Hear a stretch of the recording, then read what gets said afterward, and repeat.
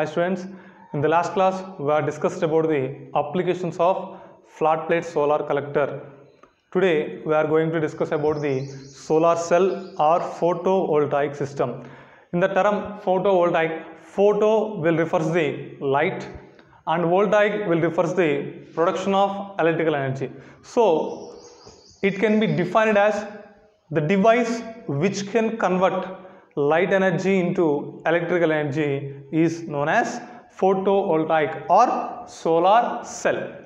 ఏ device అయితే light ఎనర్జీని electrical energy కింద కన్వర్ట్ చేస్తుందో దాన్ని మనం ఏమని పిలవచ్చు, ఫోటోవోల్టాయిక్ అని పిలవచ్చు లేదా సోలార్ సెల్ అని పిలవచ్చు. The amount of electrical energy produced by the solar cell is directly proportional to the amount of solar energy incident on it.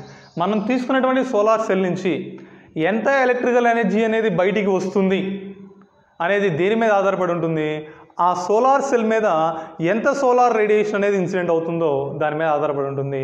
Solar radiation కనుక ఎక్కువగా ఇన్సిడెంట్ అయిందనుకోండి, ఆటోమేటిక్గా మనకి అవుట్పుట్ ఎలక్ట్రికల్ ఎనర్జీ కూడా ఎలా ఉంటుంది, ఎక్కువగా ఉంటుంది. ఒకవేళ సోలార్ రేడియేషన్ కనుక తక్కువగా ఇన్సిడెంట్ అయినట్లయితే అవుట్పుట్ ఎలక్ట్రికల్ ఎనర్జీ కూడా ఎలా ఉంటుంది, తక్కువగా ఉంటుంది. To obtain the power output from the interaction of photon and semiconductor, three processes are required. Photon ki semiconductor ki మధ్యలో ఇంటరాక్షన్ వలన power output nothing but electrical energy అనేది రావాలి అంటే అక్కడ మూడు ప్రాసెస్ జరగాలి. First process, photons has to be absorbed by the active part and it has to produce an electron and hole pair. మనం incident చేసినటువంటి సోలార్ రేడియేషన్లో ఏమేమి ఉంటాయి, ఎనర్జీ అని ఉంటుంది. సోలార్ రేడియేషన్ అంటే నథింగ్ బట్ ఎనర్జీ ఏ ఫామ్లో మూవ్ అవుతుంది, ఫోటాన్స్ రూపంలో మూవ్ అవుతుంది.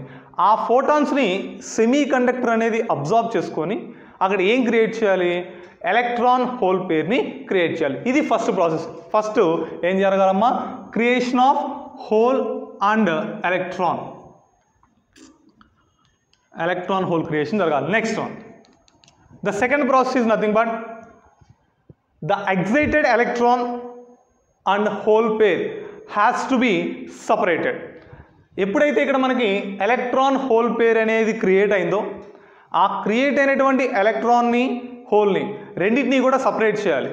ఎందుకని సపరేట్ చేస్తాము అంటే ఇవి హయ్యర్ పొటెన్షియల్లో ఉంటాయి. ఎందుకని, మనం తీసుకున్నప్పుడు సెమీ కండక్టర్లో ఎలక్ట్రాన్స్ హోల్స్ అనేవి ఇనిషియల్ స్టేట్లో నథింగ్ బట్ దాని యొక్క గ్రౌండ్ లెవెల్లో ఉంటాయి. ఎప్పుడైతే మనం ఫోటాన్స్ని ఇన్సిడెంట్ చేస్తామో ఆ ఫోటాన్స్ని అవి అబ్జార్బ్ చేసుకుంటాయని చెప్తున్నాం. అబ్జార్బ్ చేసుకున్నప్పుడు వాటి దగ్గర ఉన్నటువంటి ఎనర్జీ అనేది ఏమవుతుంది, ఇంక్రీజ్ అవుతుంది. ఎనర్జీ ఇంక్రీజ్ అవ్వడం వల్ల అవి ఏ స్టేట్లో ఉంటాయి, ఎగ్జైటెడ్ స్టేట్లో ఉంటాయి. ఆ ఎగ్జైటెడ్ స్టేట్ అంటే నథింగ్ బట్ హయ్యర్ పొటెన్షియల్లో ఉన్నట్టు. ఆ హయ్యర్ పొటెన్షియల్లో ఉన్నటువంటి ఎలక్ట్రాన్ హోల్ పేర్ని ఏం చేయాలి, సపరేట్ చేయాలి. Separation of electron and whole pair, electron hole Perni ఏం చేయాలి, సపరేట్ చేయాలి. Next third process, the excited electron hole pairs are connected to A load which having the lower resistance before they losing there higher potential లేకపోతే excited potential. మనం produce అయినటువంటి electron hole Perni separate చేస్తాం second ప్రాసెస్లో. ఈ separate చేసినటువంటి ఎలక్ట్రాన్ని హోల్ని కూడా ఎక్కువసేపు అలాగనే ఉంచకూడదు. ఎందుకని, any object can be excited will does not remains in that state. A object అయినా సరే ఎగ్జైట్ అయిన తర్వాత ఆ ఎగ్జైటెడ్ స్టేట్లో ఎక్కువసేపు ఉండదు. మళ్ళీ ఏమవుతుంది, దాని యొక్క గ్రౌండ్ స్టేట్ ఇనీషియల్ స్టేట్కి వచ్చేస్తుంది. ఆ ఇనీషియల్ స్టేట్లోకి ఎప్పుడు వస్తుంది, దాని దగ్గర ఉన్నటువంటి ఎనర్జీని లాస్ అయినప్పుడు, అంటే హై పొటెన్షియల్ నుంచి లో పొటెన్షియల్కి వచ్చినప్పుడు. అయితే ఆ ఎనర్జీని లాస్ అవ్వకముందే ఇప్పుడు మనం సపరేట్ చేసాం. సపరేట్ చేసినప్పుడు దాని దగ్గర కొంత ఎనర్జీ ఉంది. ఆ ఎనర్జీని లాస్ అయ్యి మళ్ళీ అది దాని స్టేట్లోకి అది వెళ్ళక ముందే మనం ఏం చేయాలి, ఈ ఎలక్ట్రాన్ హోల్ పేర్ని డైరెక్ట్గా ఒక లోడ్ ద్వారా పాస్ చేసుకోవాలి. we have to transfer electron and hole through a load of low resistance. లో రెసిస్టెన్స్ గుండా పాస్ చేయాలి. ఎందుకని హై రెసిస్టెన్స్ గుండా పాస్ చేయకూడదు, హై రెసిస్టెన్స్ గుండా పాస్ చేస్తే ఓమిక్ లాసెస్ ఎక్కువగా ఉంటాయి. ఓమిక్ లాసెస్ అంటే nothing but resistance. Current pass అవుతుంటే రెసిస్టెన్స్ ఎక్కువగా ఉందనుకోండి, ఆటోమేటిక్గా ఏమవుతుంది, హీట్ అనేది ఎక్కువగా ప్రొడ్యూస్ అవుతుంది. హీట్ అనేది ఎక్కువగా ప్రొడ్యూస్ అయిందనుకోండి, మనకు కన్వర్ట్ అయినటువంటి ఎనర్జీలో ఎక్కువ భాగం దేని కింద పోయింది, లాస్ కింద పోయింది. అందుకని అక్కడ హై రెసిస్టెన్స్ని వాడాం. ఈ 3 ప్రాసెస్లు జరగాలి ఎక్కడ, సోలార్ సెల్లో. సోలార్ సెల్లో ఈ 3 ప్రాసెస్లు అనేవి జరిగితేనే మనకు అక్కడ పవర్ అవుట్పుట్ అనేది వచ్చింది. ఈ 3 ప్రాసెస్లో ఏది జరగకపోయినా పవర్ అవుట్పుట్ అనేది రాదు. ఓకే, ఈ 3 కూడా మీరు మెయిన్ ఇంపార్టెంట్ గుర్తుపెట్టుకోవాలి. ఏమేంటి అమ్మా? To gain the power output from a solar cell, we require 3 processes. First process is the creation of electron and hole pair by absorbing the photons in the solar radiation. Solar radiation లో ఉన్నటువంటి ఎనర్జీని absorb చేసుకొని electron hole పేర్ అనేది create అవ్వాలి. ఇది first process. Second process, the created electron hole pair has to be separated. Create అయినటువంటి electron hole Perni ఏం చేయాలి, సపరేట్ చేయాలి. మూడవది, before the loss of higher potential, nothing but before the loss of excited potential by the electron and hole, they has to be transferred through a load resistance which having the lower resistance. Excite అయినటువంటి ఎలక్ట్రాన్ని హోల్ని, nothing but అక్కడ మనం separate చేసిన electron hole ఉన్నాయి కదా, అవి వాటి యొక్క excited పొటెన్షియల్ని loss అవ్వకముందే వాటిని ఏం చేయాలి, ఒక లోడ్ గుండా పాస్ చేయాలి. ఒకవేళ మనం ఎక్కువసేపు లోడ్ గుండా పాస్ చేయకుండా అలానే ఉంచాం అనుకోండి, ఆటోమేటిక్గా దాని దగ్గర ఉన్నటువంటి ఎనర్జీ ఏమవుతుంది, లాస్ అయిపోయి మళ్ళీ గ్రౌండ్ స్టేట్లోకి యథావిధిగా వెళ్ళిపోవడం జరుగుతుంది. అప్పుడు మనం కన్వర్ట్ చేసినా కూడా ఉపయోగం లేదు. ఈ 3 రిక్వైర్మెంట్స్ అనేవి కంపల్సరీగా ఉండాలి ఎక్కడ, సోలార్ సెల్. ఈ 3 ఉంటేనే మనకి పవర్ అవుట్పుట్ అనేది వస్తుంది, లేకపోతే లేదు. అయితే ఇక్కడ సోలార్ సెల్లో ఎక్కువగా ఏమి యూజ్ చేస్తామని చెప్పాం మనం, సెమీ కండక్టర్ని యూజ్ చేస్తాము అని చెప్పాం. అయితే ఆ సెమీ కండక్టర్ని అంటే జనరల్గా మనకు ఉండేటువంటి సెమీ కండక్టర్ని తీసుకొచ్చి సోలార్ సెల్ కింద యూటిలైజ్ చేసుకోవచ్చా, యూటిలైజ్ చేసుకోలేం. ఎందుకని, దానికి కొన్ని ప్రాపర్టీస్, అంటే ఈ రిక్వైర్మెంట్స్కి తగ్గట్టుగా మనం ఆ సెమీ కండక్టర్ని మ్యానుఫ్యాక్చరింగ్ చేయాలి. While the manufacturing of semi conductor, to fulfil the above requirements we have to remember some points. ఈ 3 రిక్వైర్మెంట్స్ని సాటిస్ఫై చేయాలి అంటే మనం సెమీ కండక్టర్ని తయారు చేసేటప్పుడు కొన్ని పాయింట్స్ గుర్తుపెట్టుకోవాలి. ఆ పాయింట్స్ ఏమేంటి అంటే, points to remember while manufacturing of semi conductor. Semi కండక్టర్ని manufacture చేసేటప్పుడు మనం కొన్ని పాయింట్స్ గుర్తుపెట్టుకోవాలి. ఆ పాయింట్స్ ఏమేంటి అంటే, first point, larger area of junction is nearer to the surface of semi conductor. Semi కండక్టర్లో junction ఉంటుంది కదా, ఆ జంక్షన్ అనేది దాని యొక్క టాప్ సర్ఫేస్కి దగ్గరగా ఉండాలి. అది ఫస్ట్ది. రెండోది, to produce high output the డోపెంట్ has to be high. ఆ సెమీ కండక్టర్లో డోపింగ్ చేస్తాం కదా, ఆ డోపింగ్ అనేది కూడా ఎలా ఉండాలి, ఎక్కువగా ఉండాలి. Next third one, surface of semi conductor has to be coated with some material to decrease the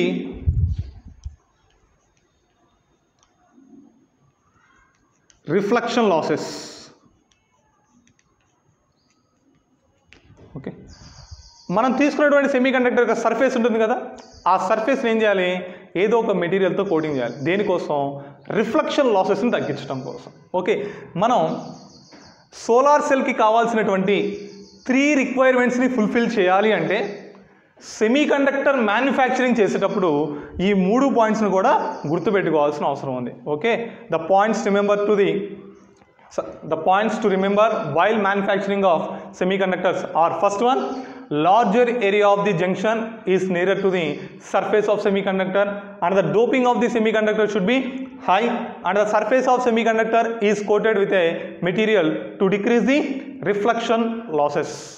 first one ఏంటమ్మా, మనం తీసుకున్నటువంటి సెమీ కండక్టర్లో జంక్షన్ ఉంటుంది. ఆ జంక్షన్ అనేది సర్ఫేస్కి దగ్గరగా ఉండే విధంగా చూసుకోవాలి. రెండవది, సెమీ కండక్టర్ని తయారు చేసేటప్పుడు డోపింగ్ అనేది ఎక్కువగా ఉండాల్సినటువంటి అవసరం ఉంటుంది.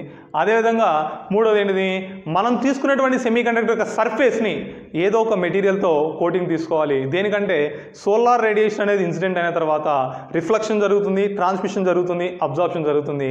అయితే రిఫ్లెక్షన్ అనేది ఎక్కువగా ఉందనుకోండి, ఆటోమేటిక్గా ఎనర్జీ లాస్ కూడా, అంటే ఎనర్జీ కన్వర్షన్ కూడా తక్కువగా ఉంటుంది. అందుకని ఆ రిఫ్లెక్షన్ లాస్ని తగ్గించడం కోసం ఆ పైన ఉన్నటువంటి మెటీరియల్ ఏం చేయాలి, ఏదో ఒక ఆ పైన ఉన్నటువంటి సర్ఫేస్ని ఏదో ఒక మెటీరియల్తో కోటింగ్ చేయాలి. ఓకే, ఈ పాయింట్స్ గుర్తుపెట్టుకోవాలి. మీ అందరికీ సెమీ కండక్టర్ నేను డైరెక్ట్గా చెప్పేస్తున్నాను, ఎందుకని మీకు 5th సెమిస్టర్లో సెమీ కండక్టర్ గురించి వస్తుంది. సరే, మళ్ళీ కొద్దిగా ఒకసారి రిమెంబర్ చేస్తాను, చూడండి. సరే, what is semi conductor? Semi conductor is nothing but A material which having a conducting property in between the insulators and conductors. A materials అయితే కండక్టింగ్ ప్రాపర్టీ అనేది కండక్టర్స్ కంటే తక్కువ, ఇన్సులేటర్స్ కంటే ఎక్కువ ఉంటుందో దాన్ని ఏమంటాం? సెమీ కండక్టర్స్ అంటాం. In semi conductors the current flow will be very less and it is depends upon the temperature. Semi కండక్టర్స్లో conducting property ఎలా ఉంటుందమ్మా? కండక్టర్స్ కంటే తక్కువ ఉంటుంది, ఇన్సులేటర్స్ కంటే ఎక్కువ ఉంటుంది. సెమీ కండక్టర్లో వెళ్ళేటువంటి కరెంట్ అనేది దేని మీద డిపెండ్ అయి ఉంటుంది? దాని యొక్క టెంపరేచర్ మీద డిపెండ్ అయి ఉంటుంది. అదేవిధంగా దాంట్లో ఉన్నటువంటి డోపింగ్ మీద కూడా డిపెండ్ అయి ఉంటుంది. సెమీ కండక్టర్ జనరల్గా సెమీ కండక్టర్స్ ఏ గ్రూప్ ఎలిమెంట్స్ని వాడతాం? 4A గ్రూప్ ఎలిమెంట్స్ని వాడతాం. ఈ 4A గ్రూప్ ఎలిమెంట్స్లో కూడా మనం ఎక్కువగా వాడేవి ఏంటి? సిలికాన్ ఒకటి, జెర్మేనియం ఒకటి. ఈ రెండింటిని ఎక్కువగా మనం సెమీ కండక్టర్స్ కింద యూజ్ చేస్తాం. ఈ సెమీ కండక్టర్లు ఏం టైప్స్ ఉంటాయి? మీకు తెలిసినే రెండు ఉంటాయి. ఇంట్రెన్సిక్ సెమీ కండక్టర్ ఒకటి ఉంటుంది, ఇంకొకటి ఎక్స్ట్రెన్సిక్ సెమీ కండక్టర్ ఉంటుంది. What are intrinsic, what are extrinsic semi conductors? Intrinsic semi conductors are nothing but the pure form of the semi conductors. ఈ సెమీ కండక్టర్ని ప్యూర్ ఫామ్లో తీసుకున్నాం అనుకోండి, వాటిని ఏమని పిలుస్తాం? ఇంట్రెన్సిక్ సెమీ కండక్టర్ అంటాం. ప్యూర్ ఫామ్ అంటే సిలికాన్, అంటే మనం సెమీ కండక్టర్ తీసుకుంటే దాంట్లో ఓన్లీ సిలికాన్ ఆటమ్స్ మాత్రమే ఉన్నాయి అనుకోండి, అది దేనికి సంబంధించింది? ఇంట్రెన్సిక్ సెమీ కండక్టర్కి సంబంధించింది. లేదు, ఓన్లీ జెర్మేనియం మాత్రమే ఉన్నాయి, అప్పుడు అది కూడా దేనికి సంబంధించింది? ఇంట్రెన్సిక్ సెమీ కండక్టర్ సంబంధించింది. అయితే ఈ ఇంట్రెన్సిక్ సెమీ కండక్టర్స్లో కరెంట్ అనేది ఎలా ఉంటుంది? చాలా చాలా తక్కువగా ఉంటుంది. Because the number of free electrons will be the less. ఇందులో ఫ్రీ ఎలక్ట్రాన్స్ అనేవి తక్కువగా ఉంటాయి. ఆ ఫ్రీ ఎలక్ట్రాన్స్ కూడా దేని వల్ల ప్రొడ్యూస్ అవుతాయి? టెంపరేచర్ వల్ల ప్రొడ్యూస్ అవుతాయి. కాబట్టి ఇంట్రెన్సిక్ సెమీ కండక్టర్ యొక్క కండక్టివిటీ తక్కువగా ఉంటుంది. To increase the conductivity of A intrinsic semi conductor we are using we are doping with the some other impurities. Intrinsic semi conductors యొక్క కండక్టింగ్ ప్రాపర్టీని ఇంక్రీజ్ చేయడం కోసం మనం ఏం చేయాలి? డోపింగ్ చేయాలి, అంటే ఇంప్యూరిటీస్ని యాడ్ చేయాలి. ఆ ఇంప్యూరిటీని యాడ్ చేసే విధానాన్ని బట్టి మనం ఏం చేస్తాం? ఎక్స్ట్రెన్సిక్ సెమీ కండక్టర్ని 2 టైప్స్ కింద పెట్టుకుంటాం. First one P type, next one N type. Extrinsic semiconductors are nothing but when we add impurities to the intrinsic semiconductor, we can get extrinsic semiconductors. Intrinsic semiconductors ki impurities ni kanaka మనం add చేసినట్లయితే అది దేని కింద మారుతుంది? Extrinsic semi conductor కింద మారుతుంది. ఈ extrinsic semi కండక్టర్లో కూడా మనం యాడ్ చేసేటువంటి ఇంప్యూరిటీని బట్టి వాటిని 2 రకాలుగా విడగొట్టాం.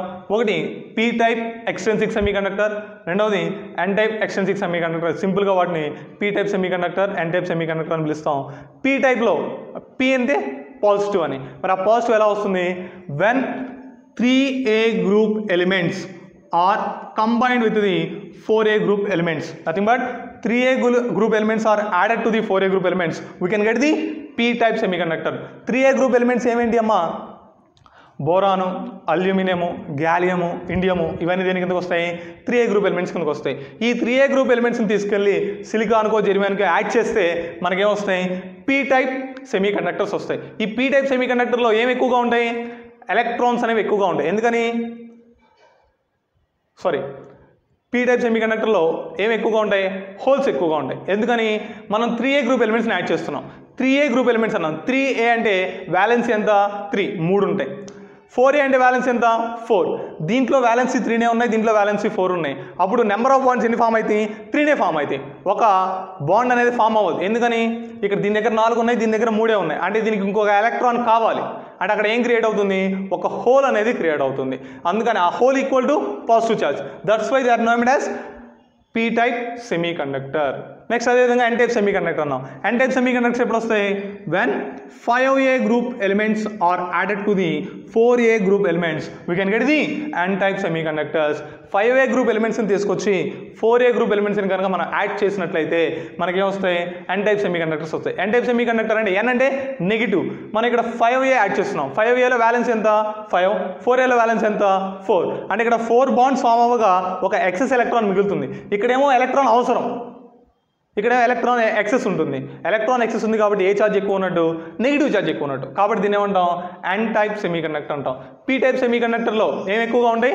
Holes. Majority carriers are holes, minority will be the electrons. In case of N type semi conductor majority will be the electrons, minority will be the holes. ఇవన్నీ మీకు ఆల్రెడీ లాస్ట్ సెమ్లో చెప్పినవే, అందుకని నేను బ్రీఫ్గా ఒకసారి గుర్తు చేస్తున్నాను అంతే, మళ్ళీ డెప్త్గా చెప్పట్లేదు. ఓకే, ఇప్పుడు ఈ పీ టైప్ సెమీ కండక్టర్ని ఎన్ టైప్ సెమీ కండక్టర్ని రెండింటిని మనం కంబైన్ చేసి ఏం చేస్తాం? పిఎన్ జంక్షన్ డయోడ్ని ఫామ్ చేయడం జరుగుతుంది. సరే, ఆ పిఎన్ జంక్షన్ డయోడ్ యొక్క ప్రాపర్టీ గుర్తుందా? When P type semi conductor is combined with the N type semi conductor there will be A diffusion of charge carriers. P type semi కండక్టర్ని N type semi కండక్టర్ని రెండింటినీ కూడా మనం ఒకదాంతో ఒకటి join చేసినప్పుడు అక్కడ charge క్యారియర్స్లో diffusion అనేది జరుగుతుంది. Diffusion అంటే ఏంటి? The transferring of charge carriers from high concentration region to low concentration region. High concentration region నుంచి low concentration region లోకి హోల్స్ని కానీ అంటే అది బట్ చార్జ్ క్యారియర్స్ని కనుక ట్రాన్స్ఫర్ చేసినట్లయితే దాన్ని ఏమని పిలుస్తాం? డిఫ్యూజన్ అంటాం. మనం ఆల్రెడీ చెప్పుకున్నాం, P type semi కండక్టర్లో majority carriers ఏంటి? హోల్స్. మైనారిటీ క్యారియర్స్ ఏంటి? Electrons. In the same way N type semi కండక్టర్లో majority charge carriers are electron, minority charge carriers are holes. ఇప్పుడు ఈ రెండింటిని మనం కంపేర్ చేస్తే when we are comparing the both type of semi conductors in P type semi conductor whole concentration will be the more and n type semiconductor electron concentration will be the more. Due to the difference in the concentrations there will be a diffusion. ఇప్పుడు Pలో holes ఎక్కువగా ఉన్నాయి, Nలోనేమో holes తక్కువగా ఉన్నాయి. అంటే P అనేది high concentration reason, N అనేది లో concentration reason. దేనికి? పాజిటివ్ ఛార్జ్కి. దీనివల్ల ఏం జరుగుతుంది? Pలో ఉన్నటువంటి హోల్స్ అనేవి దేంట్లో డిఫ్యూజ్ అవుతాయి? Nలోకి డిఫ్యూజ్ అవుతాయి. Due to the high concentration of holes in the p type they can get transferred into the n type semiconductor and they can form the immobile positive charge, immobile holes. ఇదిగోండి ఇక్కడికి వచ్చరికి మొత్తం ఏమవుతాయి అంటే ఇందులో ఉన్నటువంటి holes అన్ని ఇందులో ట్రాన్స్ఫర్ అవుతూ ఉంటాయి. ఇక్కడ ఏ హోల్స్ వస్తాయి? ఇమ్మొబైల్ అమ్మ, పేరులో ఇమ్మొబైల్ అంటే అవి కదలవు, అక్కడ ఫిక్స్డ్గా ఉంటాయి. నెక్స్ట్ అదేవిధంగా ఎన్లో ఏమి ఎక్కువగా ఉన్నాయి? ఎలక్ట్రాన్స్ ఎక్కువగా ఉన్నాయి. పీలో ఏం తక్కువగా ఉన్నాయి? ఎలక్ట్రాన్స్ తక్కువగా ఉన్నాయి. ఇప్పుడు ఎలక్ట్రాన్స్ వచ్చేసరికి ఎన్ టైప్ ఏమో హై కాన్సన్ట్రేషన్ అవుతుంది, పీ టైప్ ఏమో లో కాన్సన్ట్రేషన్ అవుతుంది. కాబట్టి ఏం జరుగుతుంది? The electrons are get transferred from N to P. ఎన్లో electrons ఎక్కువ ఉండి పీలో ఎలక్ట్రాన్ తక్కువగా ఉండటం వల్ల ఎలక్ట్రాన్స్ అనేవి ఎన్ టైప్ సెమీ కండక్టర్ నుంచి పీ టైప్ సెమీ కండక్టర్కి డిఫ్యూజ్ అవుతాయి. అలా డిఫ్యూజ్ అవ్వడం వల్ల మనకి జంక్షన్ దగ్గర ఏమవుతాయి? ఇమ్మొబైల్ ఎలక్ట్రాన్స్ అనేవి ఏర్పడతాయి. దాన్ని ఇమ్మొబైల్ నెగిటివ్ ఛార్జెస్ అంటాం. Due to the diffusion of charge carriers immobile positive and immobile negative charges are created at the junction. Diffusion జరగడం వలన జంక్షన్ దగ్గర immobile positive, immobile negative charges అనేవి ఏర్పడతాయి. ఈ రెండింటిని కనుక మనం అబ్జర్వ్ చేసినట్లయితే రైట్ సైడ్ మొత్తం ఏమో పాజిటివ్ ఛార్జ్ ఉంది, లెఫ్ట్ సైడ్ మొత్తం ఏమో నెగిటివ్ ఛార్జ్ ఉంది. పాజిటివ్ టు నెగిటివ్ ఏమవుతుంది? కొంత ఎలక్ట్రిక్ ఫీల్డ్ అనేది డెవలప్ అవుతుంది. ఎలక్ట్రిక్ ఫీల్డ్ ఉంది అంటే కంపల్సరీగా అక్కడ ఏమున్నట్టు? ఎలక్ట్రికల్ పొటెన్షియల్ కూడా ఉన్నట్టు. అంటే ఇక్కడ ఎంత కొంత పొటెన్షియల్ అనేది డెవలప్ అవుతుంది. ఈ రీజన్ ఏమని పిలుస్తాం అంటే డిప్లీషన్ రీజన్ అంటాం. ఈ రీజన్ ఏమని పిలుస్తాం? డిప్లీషన్ రీజన్ అంటాం. ఇక్కడ ఎంతో కొంత పొటెన్షియల్ డెవలప్ అవుతుంది కదా, ఆ పొటెన్షియల్ ఏమని పిలుస్తారు? బ్యారియర్ పొటెన్షియల్ అని పిలుస్తారు. పొటెన్షియల్ ఏమంటారమ్మా? Barrier potential. ఓకే, ఇది సెమీ కండక్టర్ గురించి. ఇదంతా కూడా మీకు ఆల్రెడీ లాస్ట్ టైంలో వచ్చింది, కాకపోతే మీరు మర్చిపోయి ఉంటారేమో అని చెప్పి మళ్ళీ ఒకసారి ఎక్స్ప్లెయిన్ చేశాను. ఓకే, ఇది పిఎన్ జంక్షన్ డయోడ్. ఓకే, అయితే ఈ డయోడ్ని డైరెక్ట్గా తీసుకుపోయి మనం అక్కడ సోలార్ సెల్ కింద యూటిలైజ్ చేయలేం. ఇందాక కొన్ని పాయింట్స్ చెప్పాం కదా, 3 పాయింట్స్ చెప్పాం. ఫస్ట్ ఏంటిది? Larger surface junction has to be nearer to the surface of semiconductor. Semiconductor యొక్క సర్ఫేస్కి దగ్గరగా ఏముండాలి? జంక్షన్ ఉండాలి. రెండవది doping should be high, doping అనేది హైగా ఉండాలి. మూడవది వచ్చరికి the surface of the semiconductor has to be coated with some material to decrease the reflection losses. దాని యొక్క సర్ఫేస్ని ఏం చేయాలి? కొంత కోటింగ్ వేయాలి, దేంతో? రిఫ్లెక్షన్ని తగ్గించే మెటీరియల్స్తో. ఓకే, ఆ మూడు ఉండాలి. ఆ మూడు ఉంటేనే సోలార్ సెల్ కింద మనం యూటిలైజ్ చేయగలుగుతాం, లేకపోతే సోలార్ సెల్ కింద యూటిలైజ్ చేయలేం. అయితే ఆ సోలార్ సెల్ యొక్క డిజైన్ అంటే దాని యొక్క బ్లాక్ డయాగ్రామ్ అనేది ఏ విధంగా ఉంటుందో చూద్దాం. The top view of the solar cell has to be like this. Solar cell యొక్క టాప్ వ్యూ అనేది ఏ విధంగా ఉంటుందో చూద్దాం అమ్మా. పైనుంచి చూస్తే సోలార్ సెల్ ఈ విధంగా కనబడుతుంది.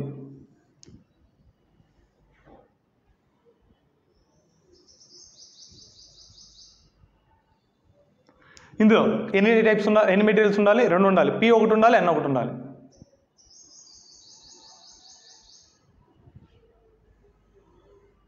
ఈ పై పార్ట్ ఏమో P అనుకోండి, కిందదేమో N అనుకోండి. ఓకే, పైన ఉన్నది P టైప్ సెమీకండక్టర్, కింద ఉన్నదేమో N టైప్ సెమీకండక్టర్. అయితే ఇందులో సోలార్ సెల్కి 3 రిక్వైర్మెంట్స్ ఉన్నాయని చెప్పాం. ఫస్ట్ది ఏంటిది? ప్రొడక్షన్ ఆఫ్ ఎలక్ట్రాన్ హోల్ పేర్. రెండవది కలెక్షన్ ఆఫ్ లేకపోతే సపరేషన్ ఆఫ్ ఎలక్ట్రాన్ హోల్ పేర్. మూడవది ట్రాన్స్ఫరింగ్ ఆఫ్ ఎలక్ట్రాన్ హోల్ పేర్. సరే, ఇప్పుడు ముందు ఇందులో ప్రొడక్షన్ జరిగింది అనుకోండి, అంటే ఎలక్ట్రాన్ హోల్స్ క్రియేట్ అయినాయి. ఆ క్రియేట్ అయినటువంటి హోల్స్ని సపరేట్ చేయాలి కదా. సపరేట్ చేయటం కోసం ఏం చేస్తామంటే బాటంలో ఒక మెటల్ ప్లేట్ ప్లేస్ చేస్తాం. ఇక్కడ ఒక మెటల్ ప్లేట్ ఉంటుంది.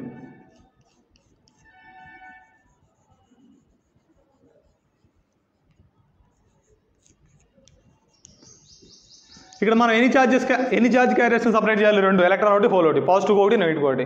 మరి అప్పుడు ప్లేట్స్ కూడా ఎన్ని కావాలి? 2 కావాలి. కానీ ఇక్కడ ఒకటే ఉంది, మరి ఇంకోటి ఎక్కడ ఉంటుంది?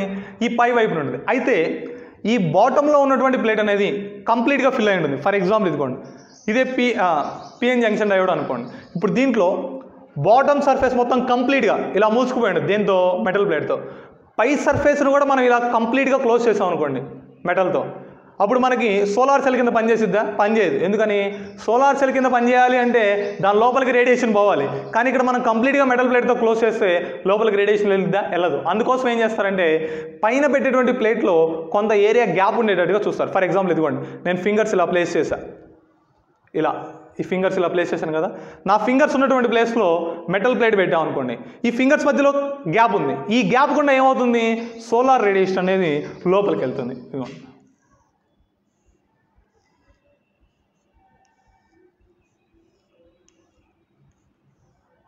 ఈ విధంగా ప్లేస్ చేస్తారు.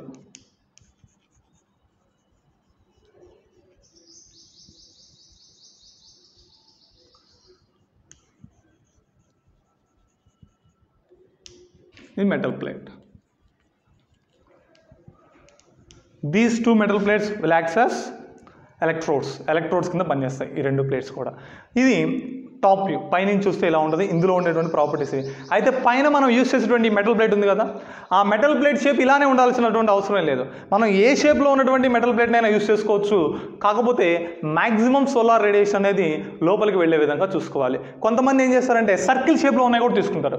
సర్కిల్ షేప్లో ఉన్నాయి తీసుకుంటే మధ్యలో మొత్తం ఏరియా ఓపెన్గా ఉంటుంది. అప్పుడు అందులోంచి సోలార్ రేడియేషన్ అనేది ఈజీగా పెనట్రేట్ అయ్యే అవకాశం ఉంటుంది. ఎలా అయినా సరే మనం తీసుకోవచ్చు.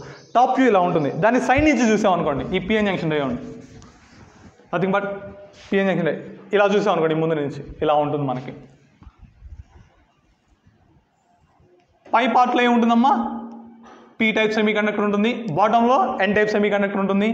ఈ ఎన్ టైప్ సెమీకండక్టర్ యొక్క బాటమ్ని ఏం చేస్తాం?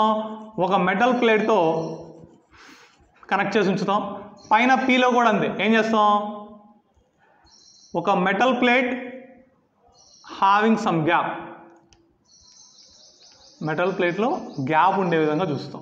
ఇది కూడా మెటల్ ప్లేటే. ఓకే, ఇది జంక్షన్. ఈ పైన ఉంది చూసారా, ఈ మెటల్ ప్లేట్ పైన, దాన్ని కవర్ ప్లేట్ అంటాం. నథింగ్ బట్ గ్లాస్తో ప్యాక్ చేసి ఉంచుతాం. ఓకే, ఈ పైన ఉన్నటువంటిది ఒకటి పాజిటివ్ కింద పనిచేస్తుంది, ఇంకొకటి ఏమో నెగిటివ్ కింద పనిచేస్తుంది. ఓకే, ఇది సైడ్ వ్యూ. అంటే సోలార్ సెల్ని సైడ్ నుంచి చూస్తే ఇలా ఉంటుంది. టాప్ వ్యూ పైనుంచి చూస్తే ఈ విధంగా ఉంటుంది. అయితే ఇందులో దాని యొక్క ప్రాపర్టీస్ అంటే పి ఎలా ఉండాలి, ఎన్ ఎలా ఉండాలి, అసలు ప్రాసెస్ దాని యొక్క వర్కింగ్ అనేది ఎలా జరుగుతుందో చూద్దాం.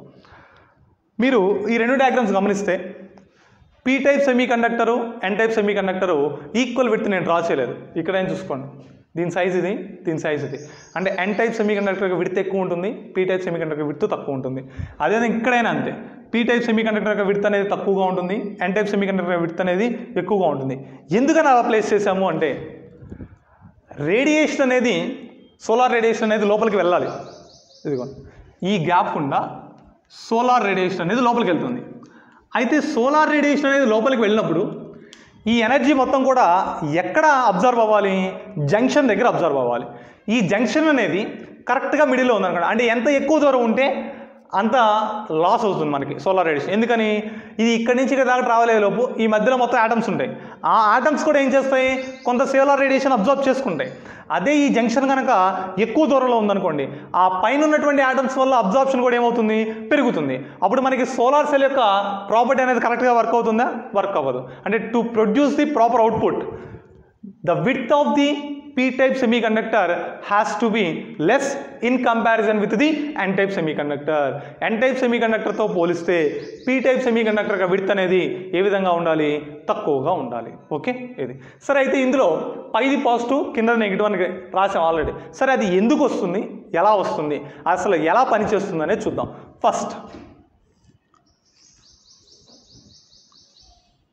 నేను పూర్తిగా గీయట్లేదమ్మా, బ్లాక్ డయాగ్రామ్ మన అవసరమైనంత వరకు ఇస్తున్నాను. ఇది జంక్షన్, బ్యారియర్ జంక్షన్. ఇది పీ టైప్ సెమీ కండక్టర్, ఎన్ టైప్ సెమీ కండక్టర్. ఈ జంక్షన్ దగ్గర ఏముంటాయి, immobile positive charge, immobile negative charges ఇలా ఉంటాయి. నెంబర్ ఆఫ్ ఉంటాయి, ఒకటి కాదు చాలా ఉంటాయి. మనం జస్ట్ ఒకటి తీసుకుందాం. Whole is nothing but vacancy of electron, nothing but it is equal to the positive charge. మీ అందరికీ ఆల్రెడీ తెలిసిందే, పోయిన సెమ్లో చెప్పాం, నాకు కూడా చెప్పాను. 3A గ్రూప్ ఎలిమెంట్స్లో 3 మాత్రమే వ్యాలెన్సీ ఉంటాయి. అక్కడ బాండ్స్ కావాల్సింది మాత్రం 4. 3 బాండ్స్ ఫామ్ అయితే ఇంకొక బాండ్ ఫామ్ అవ్వదు. ఆ బాండ్ ఫామ్ అవ్వడం కోసం ఎలక్ట్రాన్ కావాలి. దాన్ని మనం దేనికైనా రిప్రజెంట్ చేస్తాం, హోల్ కింద రిప్రజెంట్ చేస్తాం. అయితే ఇప్పుడు ఇక్కడ ఒక ఎలక్ట్రాన్ ఉంది, ఇక్కడ ఒక హోల్ ఉంది. ఎప్పుడైతే సోలార్ రేడియేషన్ అనేది ఈ సోలార్ సెల్ మీద ఇన్సిడెంట్ అవుతుందో ఆటోమేటిక్గా సోలార్ రేడియేషన్ ఏమవుతుంది, లోపలికి పెనట్రేట్ అవుతుంది. పెనట్రేట్ అయ్యి ఈ జంక్షన్ దగ్గరికి వస్తుంది. వన్స్ ఈ జంక్షన్ దగ్గరికి ఎనర్జీ రీచ్ అయిన తర్వాత ఈ డిప్లేషన్ రీజన్లో ఉన్నటువంటి ఎలక్ట్రాన్స్, ఇక్కడ ఎలక్ట్రాన్స్ ఉన్నాయి కదా, ఈ ఎలక్ట్రాన్స్ ఏం చేస్తాయి, ఆ రేడియేషన్ని అబ్జార్బ్ చేసుకుంటాయి. రేడియేషన్ని అబ్జార్బ్ చేసుకొని ఎలక్ట్రాన్ ఏమవుతుంది, బయటకు వచ్చేస్తుంది. రేడియేషన్ అబ్జార్బ్ చేసుకుని ఎలక్ట్రాన్ బయటకు వచ్చింది అంటే ఆటోమేటిక్గా అక్కడ ఏం క్రియేట్ అవుతుంది, హోల్ అనేది క్రియేట్ అవుతుంది. ఫర్ ఎగ్జాంపుల్ ఇదిగోండి, ఇది సిలికాన్ ఇలా ఉంది. ఇక్కడ 4 ఎలక్ట్రాన్లు ఉన్నాయి దీంట్లో. ఇది ఇమ్మొబైల్. ఎప్పుడైతే ఈ సోలార్ రేడియేషన్ అబ్జార్బ్ అయిందో ఇదేమైంది, బయటికి పోయింది. ఆటోమేటిక్ ఎలక్ట్రాన్ ఏమైంది, బయటికి పోతుంది. ఎలక్ట్రాన్ ఎందుకని, దానికి ఎనర్జీ వచ్చింది కదా. ఎప్పుడైనా సరే మనం ఒక యాటమ్ తీసుకుంటే ఆ యాటంలో ఎలక్ట్రాన్స్ అన్నీ కూడా ఏం చేస్తాయి, న్యూక్లియస్ చుట్టూ తిరుగుతుంటాయి. ఎందుకు న్యూక్లియస్ చుట్టూ తిరుగుతున్నాయి, because it doesn't have sufficient energy to go away from the atom. Atom దగ్గర నుంచి దూరంగా పోవడానికి దానికి ఎనర్జీ సరిపోదు. ఈ మధ్యలో న్యూక్లియస్ ఉంటుంది మనకి. ఈ న్యూక్లియస్ ఏం చేసేది, ఎలక్ట్రాన్ లాగుతూ ఉంటుంది. ఎలక్ట్రాన్ లాగడం వల్ల దీని మీద కొంత ఫోర్స్ ఉంటుంది. ఈ అట్రాక్టివ్ ఫోర్స్ని దాటుకొని పోవాలి అంటే ఈ ఎలక్ట్రాన్ కొంత ఎనర్జీ కావాలి. ఆ ఎనర్జీని మనం ఎక్కడి నుంచి ఇస్తున్నాం, సోలార్ రేడియేషన్ నుంచి ఇస్తున్నాం. ఎప్పుడైతే సోలార్ రేడియేషన్ అనేది ఈ కవర్ మీద అంటే అది మరి ఈ డిప్లేషన్ రీజన్ మీద ఇన్సిడెంట్ అయిందో ఆ డిప్లేషన్ రీజన్లో ఉన్నటువంటి ఎలక్ట్రాన్స్ ఏం చేస్తాయి, ఆ రేడియేషన్ అబ్జార్బ్ చేసుకుంటాయి. రేడియేషన్ని అబ్జార్బ్ చేసుకొని ఎలక్ట్రాన్ ఏమవుతుంది, ఆర్బిట్ నుంచి బయటికి జంప్ అయింది. బయటికి జంప్ అయిందంటే ఆటోమేటిక్గా ఇక్కడ ఏం క్రియేట్ అయింది, హోల్ క్రియేట్ అయింది. అంటే ఇక్కడ ఒక ఫ్రీ ఎలక్ట్రాన్ క్రియేట్ అయింది, అదేవిధంగా ఒక హోల్ కూడా క్రియేట్ అయింది. ఇప్పుడు ఇక్కడ ఎలక్ట్రాన్ హోల్ 2 వచ్చినాయి. ఈ ఎలక్ట్రాన్ ఎడిపోయింది, ఎన్లోకి పోయింది. హోల్ ఏమైంది, పీలోకి పోయింది. ఎలక్ట్రాను ఎన్లోకి ఎలా పోతుంది, ఇందాక ఆల్రెడీ చెప్పా. ఇక్కడ ఎన్లో ఏమో ఇమ్మొబైల్ పాజిటివ్ ఛార్జెస్ ఉంటాయి, పీలోనేమో ఇమ్మొబైల్ నెగిటివ్ ఛార్జెస్ ఉంటాయి. ఎలక్ట్రిక్ ఫీల్డ్ ఎటు నుంచి ఎటు ఉంటుంది, ఎన్ జంక్షన్ నుంచి పీ వైపుకు ఉంటుంది. అంటే ఎలక్ట్రిక్ ఫీల్డ్ ఇటు ఉంది. ఎలక్ట్రిక్ ఫీల్డ్ ఇటు ఉందంటే ఇటు సైడ్ పాజిటివ్ ఛార్జ్ ఉన్నట్టు, ఇటువైపు నెగిటివ్ ఛార్జ్ ఉన్నట్టు. ఈ పాజిటివ్ ఛార్జ్ ఏం చేస్తుంది, ఈ ఎలక్ట్రాన్ అట్రాక్ట్ చేస్తుంది. అప్పుడు ఈ ఎలక్ట్రాన్ జంప్ ఇటు వచ్చేస్తుంది. ఎలక్ట్రాన్ జంప్ ఇటు వచ్చిన తర్వాత ఇక్కడ మెటల్ ప్లేట్ పెట్టాగా, ఆ మెటల్ ప్లేట్ మీదకి ఏం డిస్ట్రిబ్యూట్ అవుతుంది, ఎలక్ట్రాన్ అనేది డిస్ట్రిబ్యూట్ అవుతుంది. ఎలక్ట్రాన్ డిస్ట్రిబ్యూట్ అవడం వల్ల అక్కడ ఏ ఛార్జ్ వచ్చింది, నెగిటివ్ ఛార్జ్. అది మరి అందుకని దాన్ని ఏమంటాం, నెగిటివ్ పొటెన్షియల్ కింద తీసుకుంటాం. మరి ఈ హోల్ ఉంది కదా, ఈ హోల్ మూవ్ అవుతుంది. హోల్ మూవ్ అవుతుందంటే ఆటం మొత్తం మూవ్ అవుతుంది. ఇప్పుడు ఇదిగోండి ఈ ఆటంలో హోల్ ఉంది, ఆటం మొత్తం ముందుకు పోయిద్దా, పోదు. Hole right side left side వెళ్తున్నట్టు అనిపిస్తుంది. ఎందుకు అనిపిస్తుంది, ఈ పీలో కూడా ఫ్రీ ఎలక్ట్రాన్స్ ఉంటాయిగా, ఆ ఫ్రీ ఎలక్ట్రాన్స్ వచ్చి ఇక్కడ జాయిన్ అవుతాయి. అప్పుడు ఆటోమేటిక్గా ఇక్కడ హోల్ వచ్చింది. ఈ హోల్ ఎడిపోయింది చివరికి ఇక్కడ ఒక మెటల్ ప్లేట్ తీసుకున్నాక, ఈ మెటల్ ప్లేట్లో ఉన్న ఎలక్ట్రాన్ మళ్ళీ ఇక్కడికి జంప్ అయింది. ఇది ఎలక్ట్రాన్ లాస్ అయింది. అప్పుడు ఈ మెటల్ ప్లేట్కి ఏమొచ్చింది, పాజిటివ్ ఛార్జ్ అనేది వస్తుంది. ఓకే, ఇది వర్కింగ్. ఓకే, అర్థమైందా? సరే, మళ్ళీ ఒకసారి బ్రీఫ్గా ఎక్స్ప్లెయిన్ చేస్తాను చూడమ్మా. మనం పిఎన్ జంక్షన్ డయోడ్ తీసుకున్నప్పుడు జంక్షన్ దగ్గర immobile positive charges, immobile negative charges రెండు కూడా ఉంటాయి. అయితే ఈ immobile positive, immobile negative charges మీద సోలార్ రేడియేషన్ కనుక మనం ఇన్సిడెంట్ చేసినట్లయితే ఆ సోలార్ రేడియేషన్ని అక్కడ ఉన్నటువంటి ఎలక్ట్రాన్స్ అబ్జర్వ్ చేసుకుంటాయి. ఎలక్ట్రాన్ అబ్జర్వ్ చేసుకున్నప్పుడు వాటి యొక్క ఎనర్జీ ఇంక్రీజ్ అయ్యి అవి ఎగ్జైటెడ్ పొటెన్షియల్కి వెళ్తాయి. ఎగ్జైటెడ్ పొటెన్షియల్కి వెళ్ళడం వలన అది అక్కడ ఉన్నటువంటి ఆర్బిట్లో నుంచి బయటకు వచ్చేస్తుంది. ఆర్బిట్లో నుంచి బయటకు వచ్చిందంటే ఎలక్ట్రాన్ ఎలా మారింది, ఫ్రీ ఎలక్ట్రాన్ కింద మారిపోతుంది. అక్కడ ఏం క్రియేట్ అవుతుంది, ఒక వేకెన్సీ క్రియేట్ అవుతుంది. Vacancy is nothing but whole. అంటే ఇక్కడ ఎలక్ట్రాన్ హోల్ పేరు అనేది క్రియేట్ అయిపోయింది. ఇక్కడ ఈ ఎలక్ట్రాన్ ఫ్రీగా ఉంది. ఈ ఫ్రీగా ఉన్నటువంటి ఎలక్ట్రాన్ మీద డిప్లేషన్ రీజియన్లో ఉన్నటువంటి ఎలక్ట్రిక్ ఫీల్డ్ కొంత ఫోర్స్ అప్లై చేస్తుంది. ఆ ఫోర్స్ అప్లై చేయడం వల్ల పీలో ఉన్నటువంటి ఎలక్ట్రాన్ ఏమవుతుంది, ఎన్లోకి జంప్ అవుతుంది. ఎన్లోకి జంప్ అయితే ఎన్ ఏం చేసాం, ఒక మెటల్ ప్లేట్కి కనెక్ట్ చేసాం. ఆ మెటల్ ప్లేట్ దగ్గరికి ఎలక్ట్రాన్ పోయింది. అప్పుడు ఆటోమేటిక్గా మెటల్ ప్లేట్ మీద ఏ ఛార్జ్ పెరిగింది, నెగిటివ్ ఛార్జ్ పెరిగింది. నెగిటివ్ ఛార్జ్ పెరిగింది కాబట్టి దానికి ఏ పొటెన్షియల్ వచ్చింది, నెగిటివ్ పొటెన్షియల్ అనేది వస్తుంది. అయితే ఇక్కడ హోల్ ఉంది, అంటే ఈ ఆటంలో ఎలక్ట్రాన్ బయటికి పోవడం వల్ల వేకెన్సీ వచ్చింది కదా, ఈ వేకెన్సీని ఇంకొక ఎలక్ట్రాన్ ఫిల్ చేయాలి. పీ టైప్ సెమీ కండక్టర్లో ఎలక్ట్రాన్స్ ఉంటాయి కదా, ఈ ఫ్రీ ఎలక్ట్రాన్స్ అనేవి ఏం చేస్తాయి, ఈ హోల్ దగ్గరికి పోతాయి. ఇక్కడ ఒక హోల్ క్రియేట్ అయింది. మరి ఈ హోల్ ఎలా ఫిల్ అవ్వాలి, మనం తీసుకున్నాక ఇంకో మెటల్ ప్లేట్లు ఏముంటాయి, ఫ్రీ ఎలక్ట్రాన్స్ ఉంటాయి. అంటే ఆ మెటల్ ప్లేట్లో ఉన్నటువంటి ఫ్రీ ఎలక్ట్రాన్ ఏమైంది, ఈ హోల్ దగ్గరకు వచ్చి కంబైన్ అయింది. అప్పుడు ఈ మెటల్ ప్లేట్ ఏమైంది, ఒక ఎలక్ట్రాన్ లాస్ అయింది. ఒక ఎలక్ట్రాన్ లాస్ అయిందంటే ఆటోమేటిక్గా దానికి ఏ ఛార్జ్ వచ్చినట్టు, పాజిటివ్ ఛార్జ్ వచ్చినట్టు. దాన్ని బట్టి ఈ పీ టైప్కి కనెక్ట్ చేసినటువంటి మెటల్ ప్లేట్ ఎలా పనిచేస్తుంది, పాజిటివ్ పొటెన్షియల్ కింద పనిచేస్తుంది. ఎన్ టైప్ కనెక్ట్ చేసినటువంటి metal plate negative potential, nothing but ఇది నెగిటివ్ ఎలక్ట్రోడ్, అదేమో పాజిటివ్ ఎలక్ట్రోడ్ కింద పనిచేస్తుంది. ఈ విధంగా మనం సోలార్ రేడియేషన్ ఇన్సిడెంట్ చేస్తున్నాం అనుకోండి, ఎన్ మీద ఉన్నటువంటి ఎలక్ట్రాన్స్ పెరుగుతూ పోతాయి, పీ మీద ఉన్నటువంటి పాజిటివ్ ఛార్జ్ కూడా పెరుగుతూ పోతుంది. ఆటోమేటిక్గా ఇక్కడ ఏం జరుగుతుంది, కొంత పొటెన్షియల్ డిఫరెన్స్ అనేది డెవలప్ అవడం జరుగుతుంది. ఈ పొటెన్షియల్ డిఫరెన్స్ అనేది దేని వల్ల డెవలప్ అయింది, due to the voltage of depletion region. In this way, the depletion region voltage will causes some photocurrent. Okay, ఈ సోలార్ సెల్లో డిప్లేషన్ రీజన్కి ఉన్నటువంటి ఓన్ పొటెన్షియల్ వలన, అంటే బ్యారియర్ పొటెన్షియల్ వలన కొంత ఫోటో కరెంట్ అనేది పాస్ అవుతుంది. ఎందుకని ఇక్కడ లైట్ ఇన్సిడెంట్ అయింది కాబట్టి అక్కడి నుంచి ఏమైంది, హోల్ ఎలక్ట్రాన్స్ అనేవి బయటకు వచ్చినాయి. అంటే కొంత ఫోటో కరెంట్ అనేది ట్రావెల్ ఉంటాయి కదా. ఇక్కడ ఎటువంటి బయాసింగ్ లేదు, without any biasing, due to the barrier potential some photo current is produced. మనకి ఎటువంటి బయాసింగ్ లేకుండా, అంటే మనం ఎటువంటి బ్యాటరీని కనెక్ట్ చేయకుండానే డిప్లేషన్ రీజన్ దగ్గర ఉన్నటువంటి వోల్టేజ్ వలన కొంత కరెంట్ అనేది ప్రొడ్యూస్ అయింది. దాన్ని ఏమంటాం మనం, ఫోటో కరెంట్ అంటాం. ఇది working of the solar cell యొక్క వర్కింగ్. ఈ సోలార్ సెల్కి సింబల్ ఉంటుంది. సింబల్ని ఈ విధంగా రిప్రజెంట్ చేస్తాము మనం. ఇదేమో పాజిటివ్, ఇదేమో నెగిటివ్.